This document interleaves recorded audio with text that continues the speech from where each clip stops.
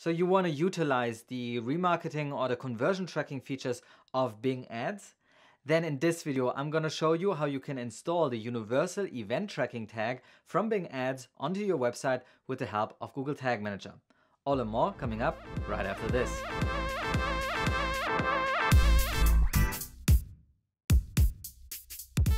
Hi there and welcome to another video of Measureschool.com, where we teach you the data-driven way of digital marketing.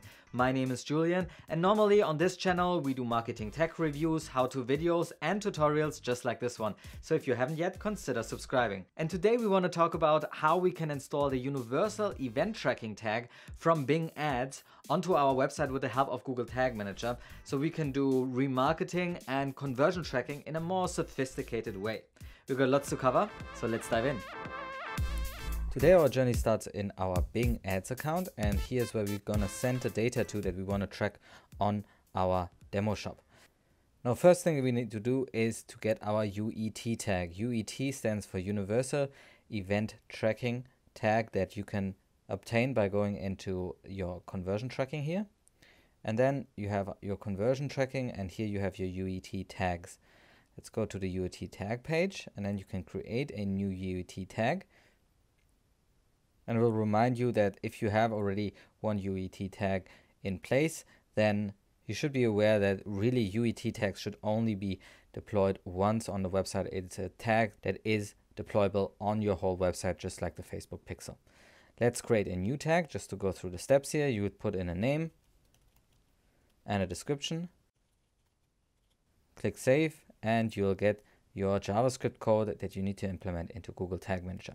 So let's go ahead and look at this information. Keep that open while we go ahead and install this into our Google Tag Manager account.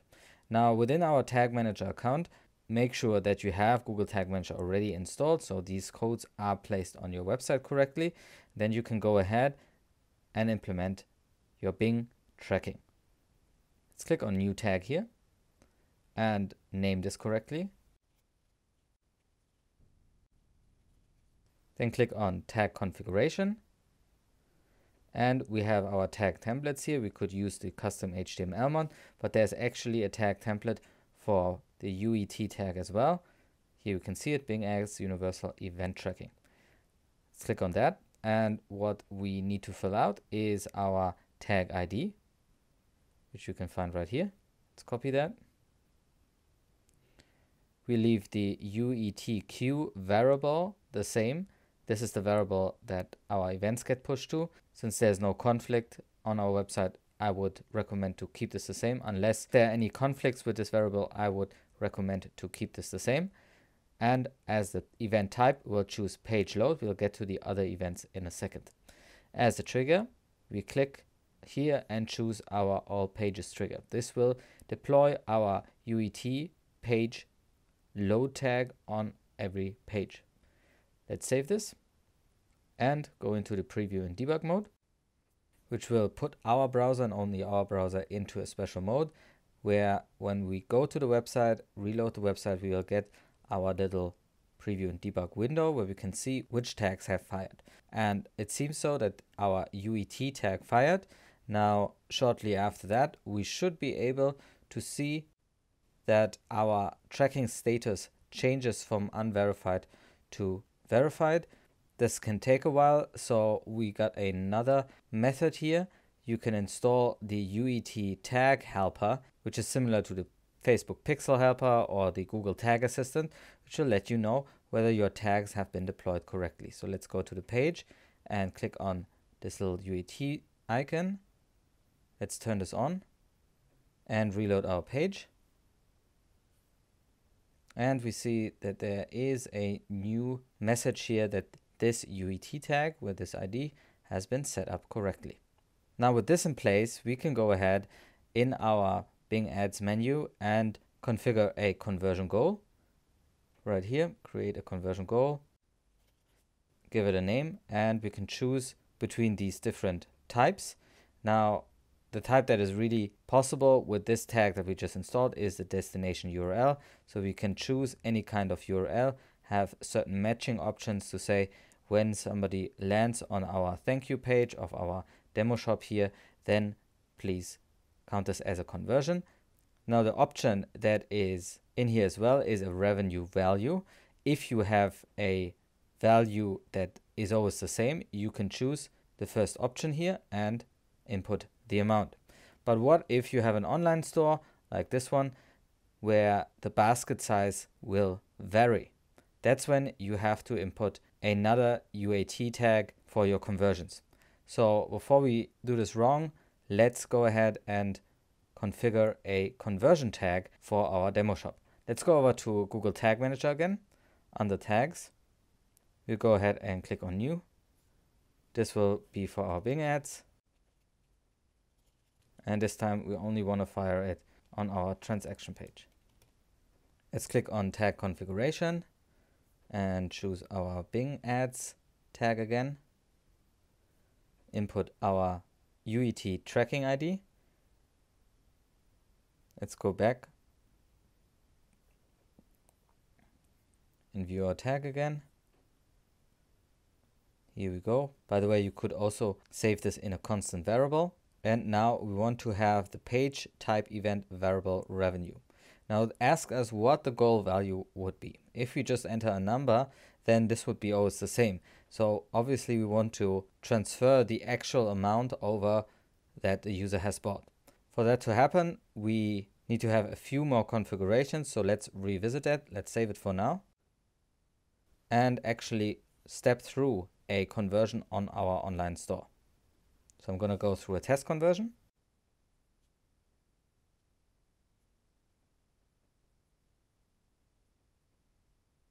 And we get to the thank you page, the page where we want to fire our tag and transfer the order amount, in this case $17, over to our UET tag. Now there are different methods in order to pick this data up. The preferred way in Google Tag Manager is to install a proper data layer. This would be done by a developer or through a plugin. We have that data available already. So here we can see there is an event called GTM4WP order completed EEC, and we have all the data that we would need in order to get our revenue amount out of this data layer. How would we do this? With the help of variables. So let's go ahead in Google Tag Manager and build a new variable. This will be a user-defined variable called transaction amount, and it will be a data layer variable. We'll go ahead and click on configuration here. We have different types of variables. We'll go with the data layer variable and enter the right keys in order to pull out this value. In our case, that would be the e-commerce field, then action field, and revenue, all separated by a dot. See again, e-commerce, purchase, action field. Okay. And that should pull out the right value. Let's save this. And we could also already build our trigger that we want to use in order to fire this. There is a special event in this key which makes it unique on our page, so we know when the data is available. That's something we can use in our trigger. So let's go ahead in Google Tag Manager and build a new trigger. This will be with a custom event, and the event name is GMT4WP.order completed. That are not specific to a page or a page load, but to an interaction of the user, which is really easily built in with Google Tag Manager. So let's go ahead and configure this tag. Go again with our Bing tag template here, input our ID,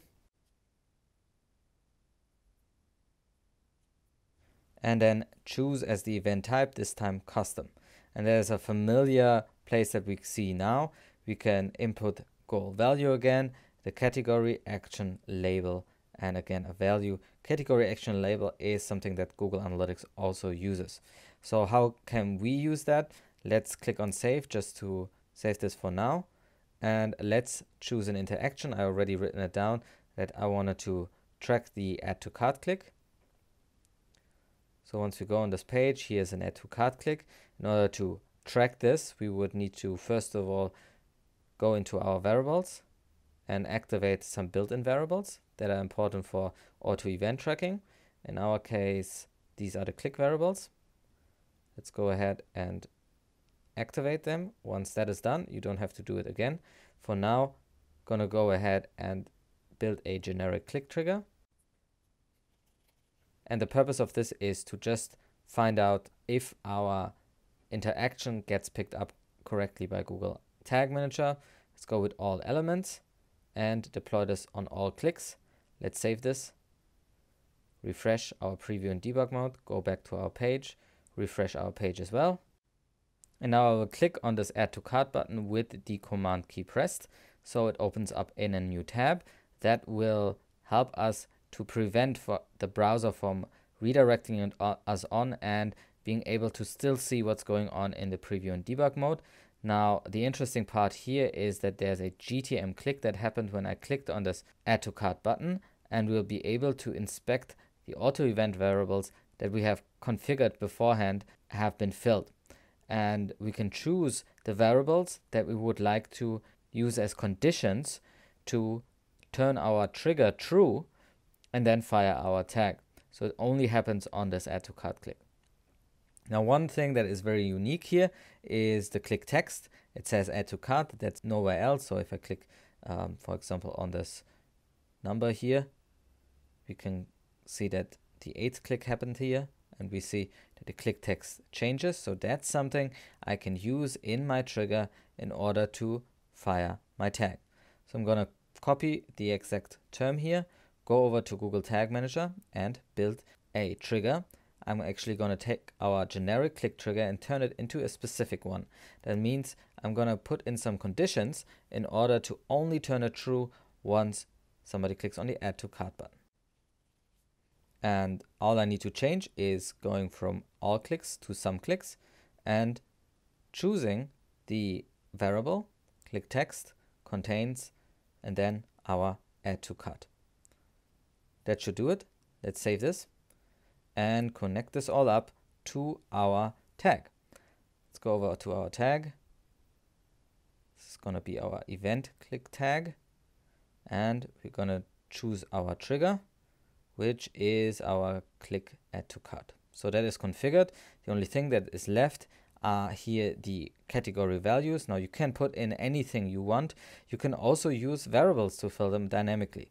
So in my case, I'm going to choose click as the category, and I'm going to choose a variable that is my click text to automatically fill this action.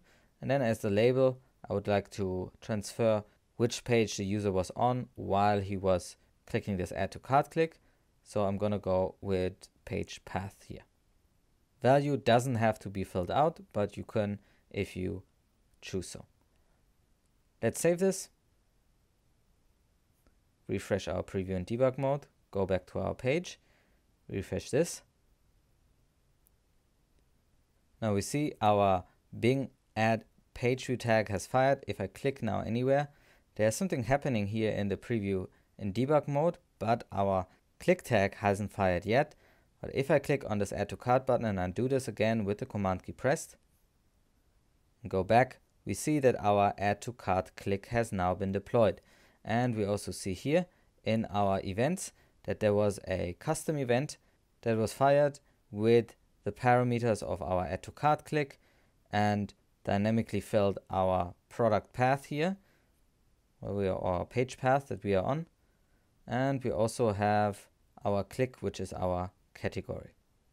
So this seems to work as expected, and we can now use that custom information to build a new conversion goal or set a audience list up in our Bing Ads account. All you need to do for this, create a new list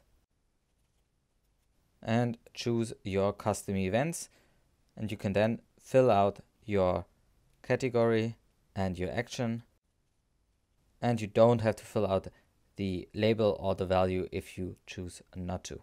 Then you can build a list based off the interaction that happened on your website. Alright, so there you have it. This is how you can install your UET tags, your Universal Event Tracking tags, onto your website with the help of Google Tag Manager. If I missed anything or you have any more questions, please leave them in the comments below. And if you like this video, please give us a thumbs up and subscribe to this channel because we'll bring you new videos every Wednesday. My name is Julian. Till next time.